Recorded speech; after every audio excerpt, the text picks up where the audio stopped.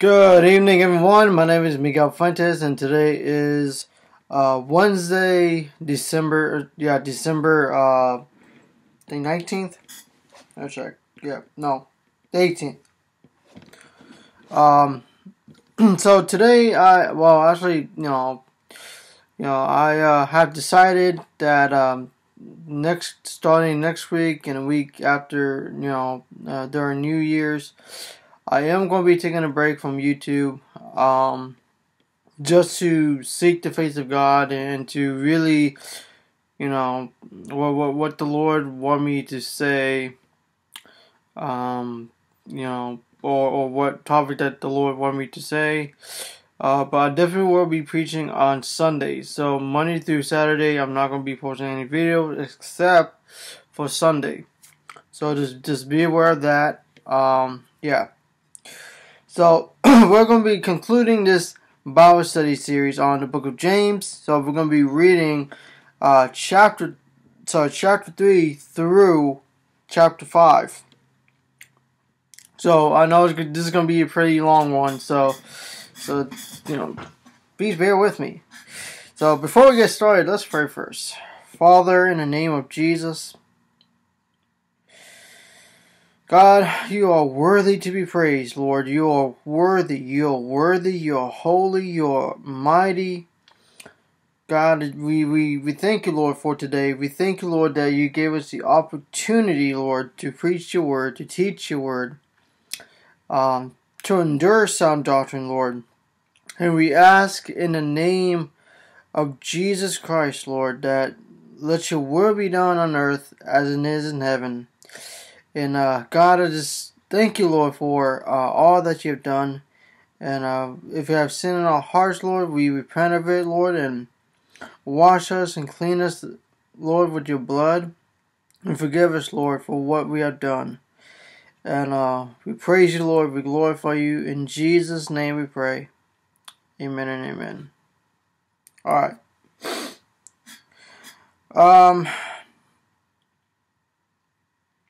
So chapter 3. James chapter 3.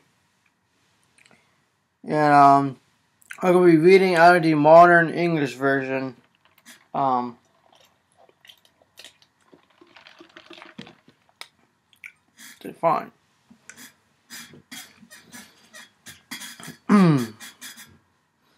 Alright.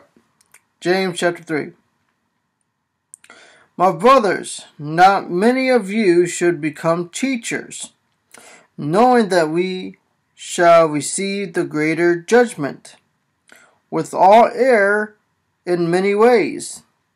But if any man does not err in word, he is a perfect man, and able also to control the whole body. See how we put bits in the mouth of the horses, that they may obey us, and we control their whole body. And observe ships, though they are so great and are driven by various winds, yet they are directed with a very small rudder wherever the captain pleases. Even so, the tongue is a little part of the body, and boasts great things. See how great a force a little fire kindles. The tongue is a fire, a world of evil. The tongue is among the parts of the body, defying the whole body and setting the course of nature on fire, and it is set on fire by hell. All kinds of beasts and birds and serpents and things in the sea are tame or have been tamed by mankind. But no man can tame the tongue. It is an unruly evil, full of deadly poison. With it we bless the Lord and Father, and with it we curse men, who are made in the image of God. Out of the same mouth produce blessing and cursing. My brothers, these things ought not to be so. Does a spring yield at the same opening sweet and bitter water? Can the fig tree, my brothers, bear olives, or a vine figs? So no spring can yield both salt water and fresh water. Who is wise and understanding among you, let him show his works by his good life in the meekness of wisdom. But if you have bitter envying and strife in your hearts, do not boast and do not lie against the truth. This wisdom descends not from above, but in earthly, unspiritual, and devilish. For where there is envying and strife, there is confusion and every evil work. But the wisdom that is from above is first pure, then peaceable, gentle, open to reason, full of mercy and good fruits, without partiality and without hypocrites. And the fruit of righteousness is sown in pieces by those who make peace.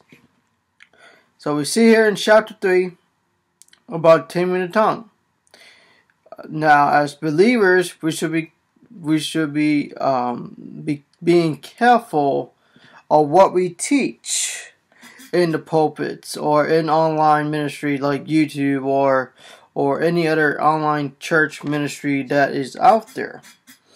Because once it's posting on YouTube, and lots of people saw it, and a lot of people will expose you. So even the Lord will judge you, because teachers always often are receiving greater judgments because they taught something wrong. And for me, I am open to correction.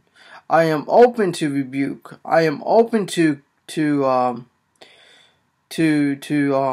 discuss and to reason and to look at scripture, and stuff like that, because that's the important part of learning, is that you are learning how to understand the Word of God and how to interpret it properly.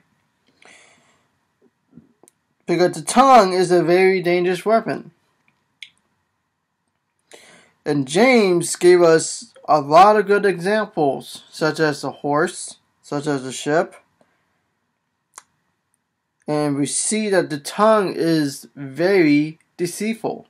Either they speak blessing or you just speak curse on a believer. And that, the Apostle Paul says that, do not curse, but bless. Bless these people. And, our warfare is not against flesh and blood, but against principalities. Is that powerful? Okay? And so we see the next section called the wisdom from above. We must seek the Lord for wisdom. That's why in James chapter 1 we see that whoever needs wisdom, call upon God, because God will give you wisdom without hesitant. So I think that's very, very important. Wisdom is very, very important among the body of Christ today. Okay. Chapter 4. Let's continue on. Where do wars and fights among you come from? Do they not come from your lust that war in your body? You lust and you do not have, so you kill. You desire to have and obtain. You have to, and you desire to have and cannot obtain. You fight in war. Yet you do not have because you do not ask. You ask and you do not receive, because you ask amiss, that you may spread it on your passions. You adulterers and adulteresses, do you not know that the friendship with the world is enmity with God? Whoever there will be a friend of the world is an enemy of God. Do you think that the scripture says in vain, he yields jealousy for the Spirit that lives in us? Pardon me. But he gives more grace. For this reason it says, God resists the proud, but gives grace to the humble. Therefore, submit yourselves to God, resist the devil, and he will flee from you. Draw near to God, and he will draw near to you. Cleanse your hands, you sinners, and purify your heart, you double-minded. Grieve and mourn and weep. Let your laughter be turned into mourning, and your joy into dejection. Humble yourselves in the sight of the Lord, and he will lift you up. Do not speak evil of one another, brothers. He who speaks evil of his brother and judge his brother speaks evil of the law and judge the law. If you judge the law, you are not a doer of the law, but a judge. There is one lawgiver who is able to save and to destroy. Who are you to judge another?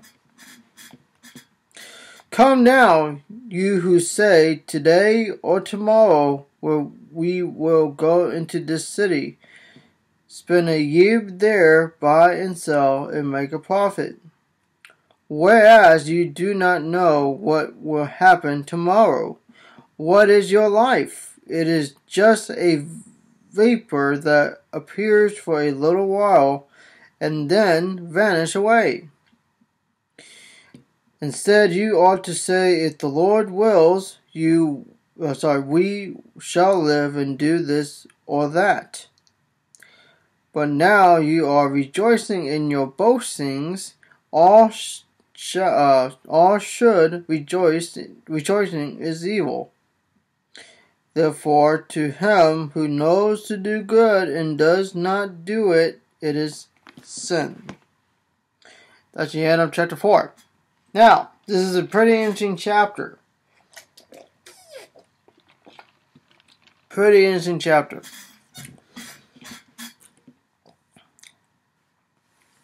Those who are friends with the world is the enemy of God. We hear less about talking this type of subject than anything else. I don't think Joel Osteen is not preaching that sermon very much. But as I reflect on this chapter, it is very, very important to really understand what the world is. See, the world has a God, and that God is Satan. And that we as believers should not be involved, or matter of fact, shouldn't be affiliated with the world. We ought to remember that we are citizens in heaven once we are born again. Once we are saved and baptized in the Holy Ghost, you gotta understand that. If you do things the opposite for what Scripture taught us, That's hypocrisy. You can't do both. You can't serve the world and God. Either you choose God or you don't. Because there is no middle ground in the biblical Christianity world. If you want to be a soldier for the Lord, you gotta forsake the world. I'm not saying go forsake your job. If the Lord wants you there, keep it. But understand that it is by our responsibility that we should be examining ourselves to see that we are in the faith. If we love the world too much, God is grieved and that you need to repent. And thirdly, the world is full of wickedness, just like the days of Noah. We see the fallen angels, having sex with women and having give birth to giants, or what's it called? The Nephilims. I think I pronounced that right. And it's bad. It's totally bad. And I like how later on in verses 6 through 8, God hates pride, but yet God gave grace to the humble. We ought to be humble. We ought to submit ourselves to the Lord. We ought to resist the devil and he will flee from us. We ought to draw near to God. That is the most fundamental part of the Christian walk, is that you are trying through the power of the Holy Spirit to draw near to God and to be mature and to walk by faith and not by sight. Amen. And then later it says, judging a brother. Talk about don't speak evil against your brother. Yet too many times we heard this phrase, judge not unless you are judged. That's referring to, I think, Matthew chapter 6 or chapter 7, somewhere on that line. James confirms it in chapter 4. And this is the reason why I don't do exposing videos unless if it's a Jehovah's Witnesses or Mormonism or Hinduism or any other religion that is a false religion. I don't speak evil against another brother. If I have problems with him, yeah, I can talk with him one-on-one, all my concerns, and stuff like that. So, last one, chapter 5. Come now, you rich man, weep and howl for your mysterious that shall come upon you. Your riches are corrupt, and your garments are moth-eaten. Your gold and silver are corroded, and their corrodedness will be a witness against you, and will eat your flesh like fire. You have stored up treasure for the last days.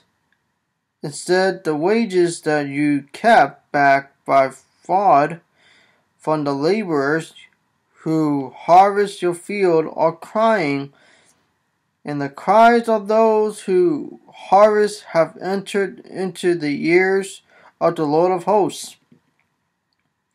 You have lived in pleasure on the earth, and have been wandered. You have nauseated your hearts as in a day of slaughter.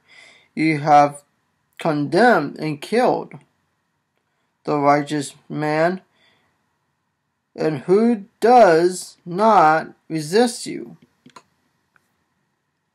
Okay.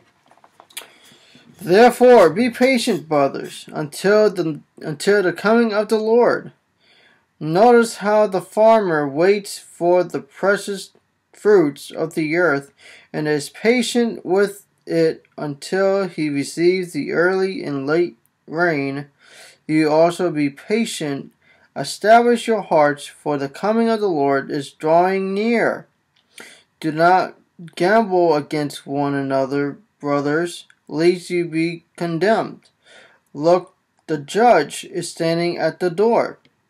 My brothers, take the prophets who spoke in the name of the Lord as an example of suffering and patience. Indeed, we count them happy who endured. You have heard of the patience of Job, and have seen the purpose of the Lord, that the Lord is very gracious and merciful.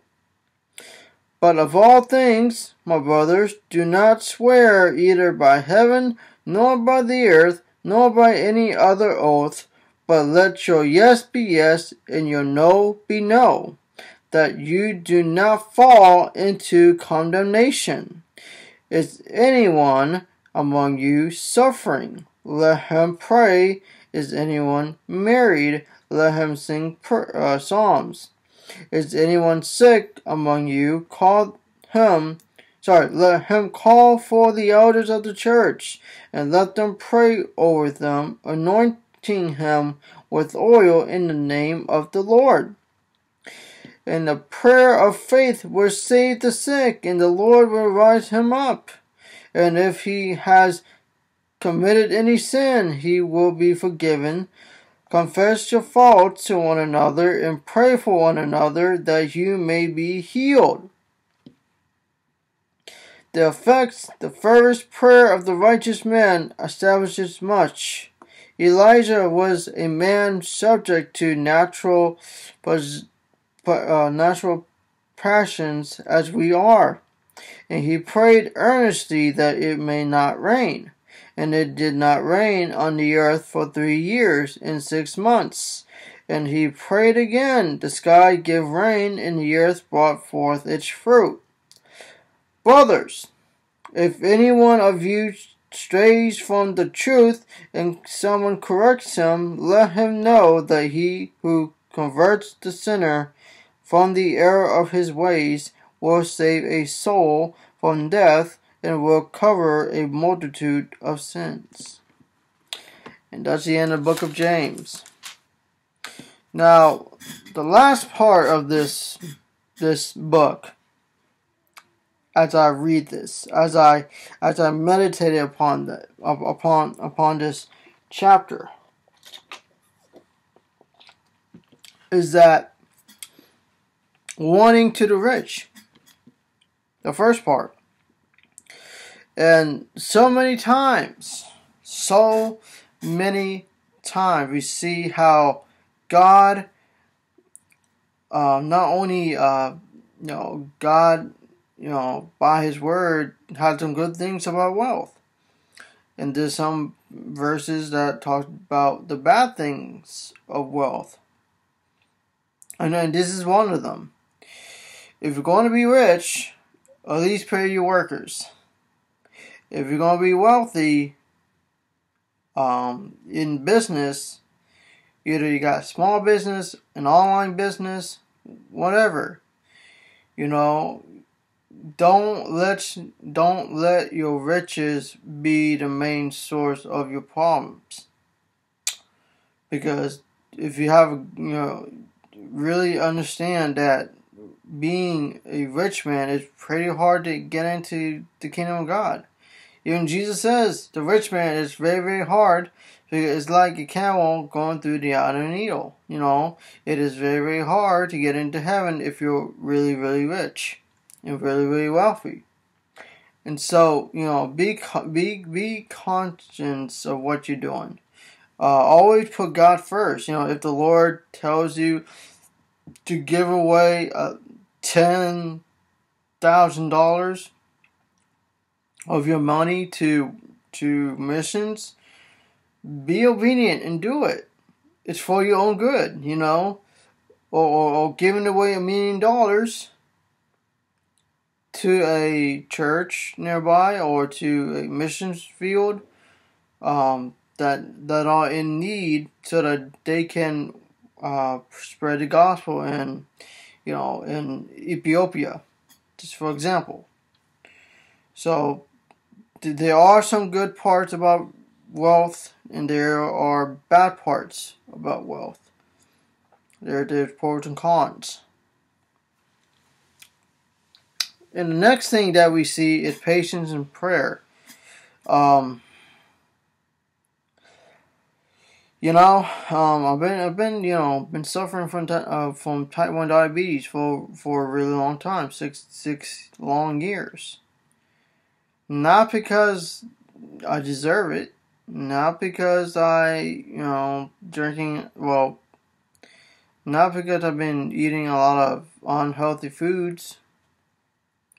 It's just the pancreas stopped working, and that my immune system attacked my own body. Basically, that's what's called a autoimmune disease. Is that the white blood cells attack my pancreas to the point where I'm not producing any insulin, and so I suffered from it. I really do. I got what's called. I got to prick my finger 8 times a day, every day. I got to take 4 to 5 shots every day. All these things are very, very, bad. It suffers. I'm suffering. The only thing that keeps me alive is through insulin.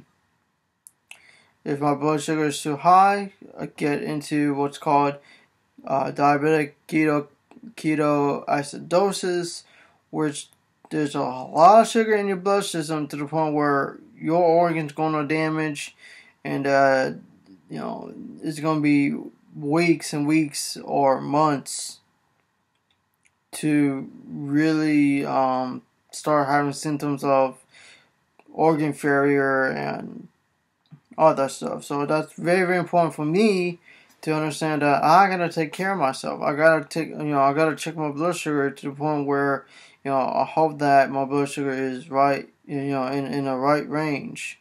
I